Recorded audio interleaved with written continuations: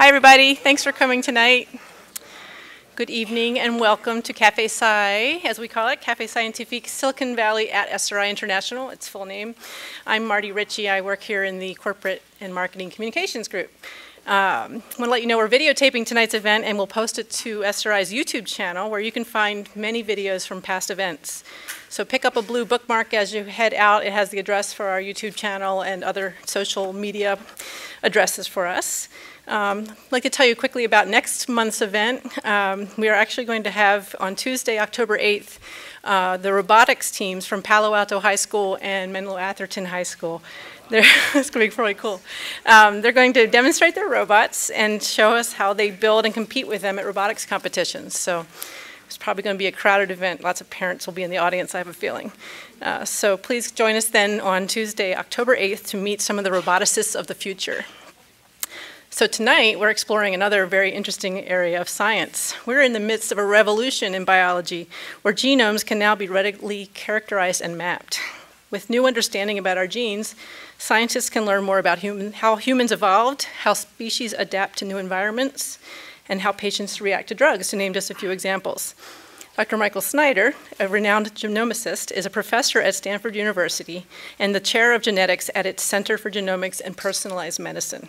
Dr. Snyder's lab was the first to perform a large-scale functional genomics project of any organism.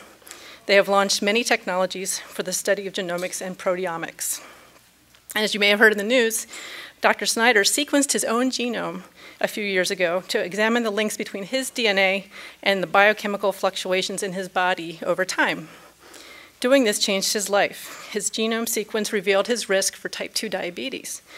When he was later diagnosed with the disorder, he was ready for it. Tonight, Dr. Snyder will discuss some of the big questions. Is the age of personal genome sequencing here? What does it mean for personalized medicine? And what does the future look like? Please join me in welcoming Dr. Snyder to the podium.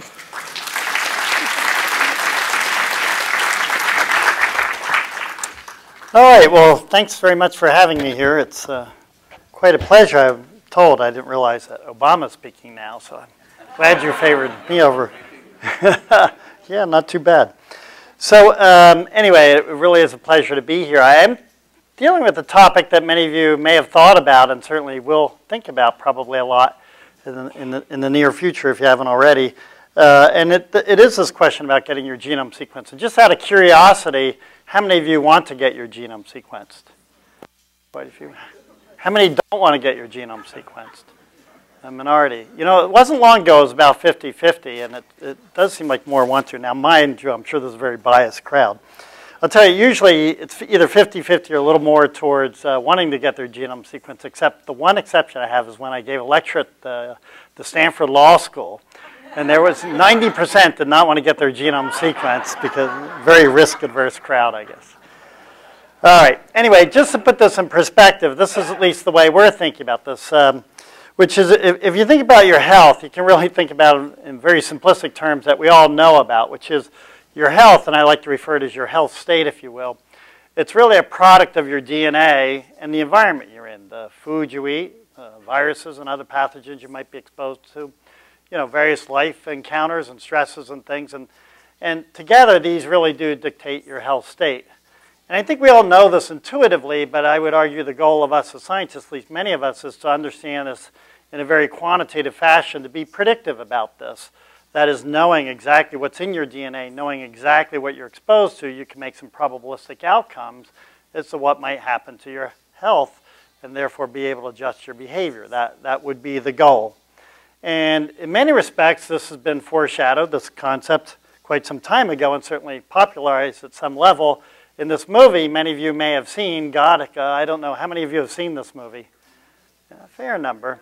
So it's a very interesting movie, and I saw it again recently. I saw it when it first came out. I saw it again recently. It's about a person who wants to be an astronaut, and his DNA says he shouldn't be, and but he overcomes odds, does all these things, and he shoots off and let you watch what I say. Anyway, it's about his DNA and its impact on his life. And actually, I saw it again recently, and many concepts presented in that movie are actually still quite relevant today, I would argue. And they're very, very real issues. And I think what you'll hear from today's talk is my personal experience about sequencing my DNA, some of the challenges that are involved, how do you do it, what are the challenges, and then what does it mean? And so if you are thinking about getting your genome sequence or not getting your genome sequence, you can at least see how I dealt with some of the issues as I went along in this journey.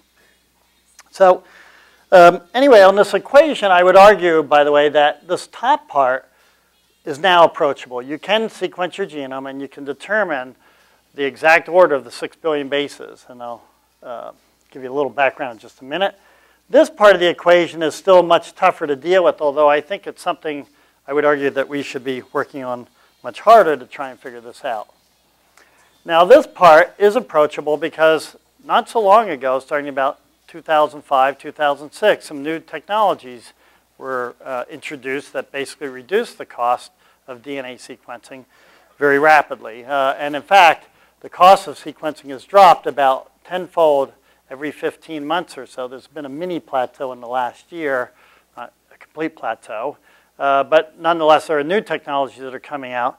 And it's now at the point, as we'll talk in a minute, where it now costs about $3,000 to sequence a human genome.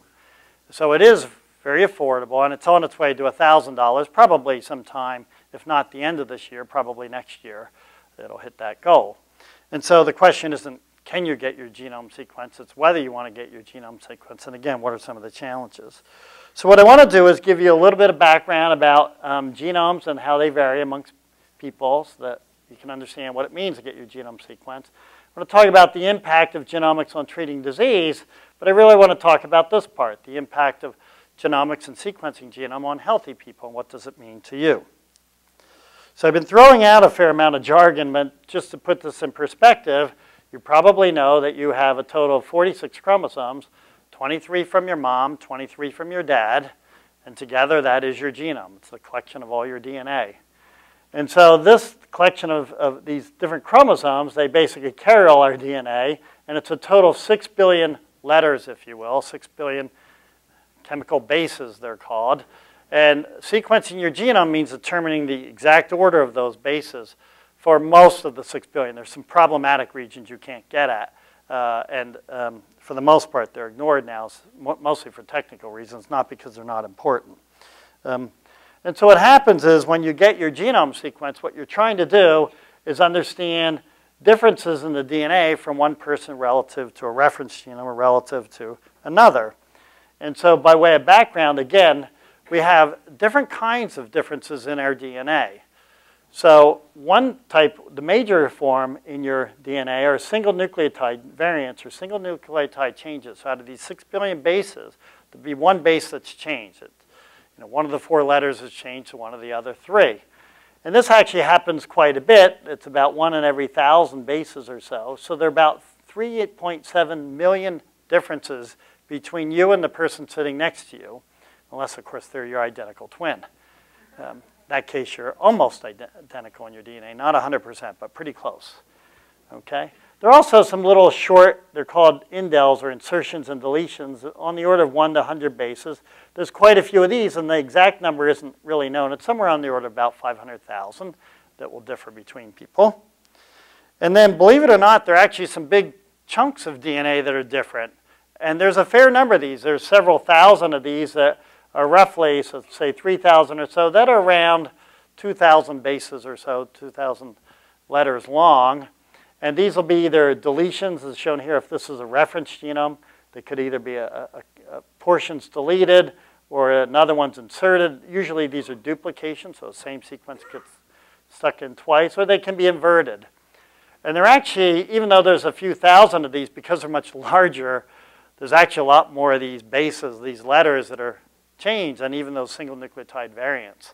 So these 3 kinds of changes are rampant in your genome. Some of these will be 1 million bases long, by the way. So they can be huge, in fact. And so these 3 different kinds of variants, if you will, are what makes you different from the person next to you and can lead to propensities for disease and such. Now, the way the human genome was sequenced was that there were 2 actually competing groups. There was a public group that was sequencing away, and there was a private group. But regardless, what was done was to basically determine just one copy, and it's a virtual copy, if you will. it's not a real person. They took DNA from 15 people and put it together in a pool, and then determined the sequence roughly of a chunk of this for each of the pools. So it's effectively a 3 billion code.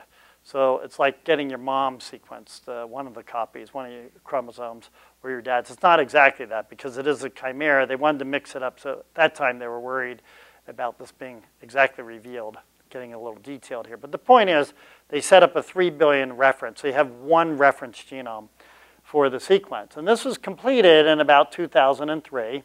It was a huge team of people. It used old-fashioned technology. It took 2,000 people, and it cost somewhere around $500 million to $1 billion.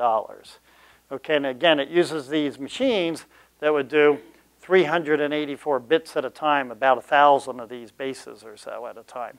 And so it was a massive effort. It took, it was actually completed ahead of time, believe it or not, but it still took roughly, well, once they buckled down in sequence, I'd say about 5 or 6 years or so to do this.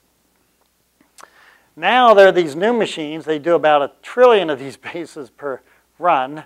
So you can do about 35 genomes at once. So that's like 2 runs would cover this section of the audience here. Okay, and again, it's about $3,000 currently to do this. That's for the sequencing part, by the way. Interpreting that genome costs us about $15,000 or so. So it's not the sequencing anymore. It's how to interpret the DNA that's there. That's still very time-consuming. And it does use very expensive machines, although there are people working on new technologies to bring this price down. But right now, the machines that are most popular cost about $800,000. So it's not cheap to get the equipment. And so just to give you a flavor, so I know this audience is probably a little uneven, but for those of you who are kind of curious how you do this, these machines, what they do is they sequence, they determine about 200 bases at a time. They're just itty-bitty fragments, but they sequence millions of them at once, actually even 1 billion or more at a time of these fragments. So you get 200 of these bases at once. Oops. And so what happens is you actually, but they have a high error, so you want to do it many, many times. So in the end, you actually cover each base about 35 times, so you have a confident call that you know what that change is. And so at the end, what you're looking for are cases like this, where you might see if there's a reference genome you're always comparing to, and if you have a change, say a red change there, and it keeps consistently showing up, then you're confident that should be a red base, one of those 4.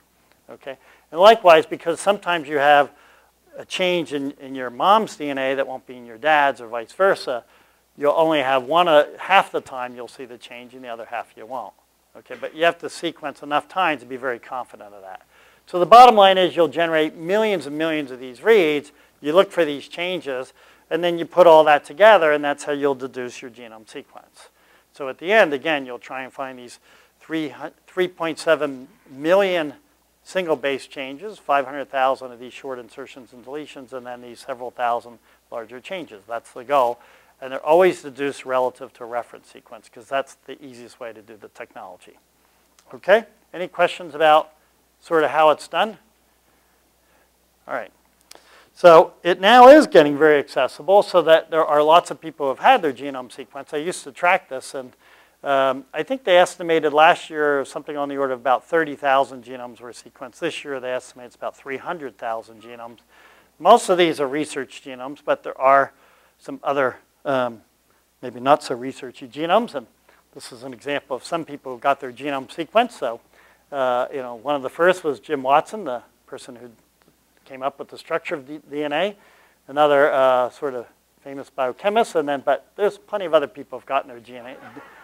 Glenn Close and Ozzy Osbourne and so on. So there's quite a few people now. Okay.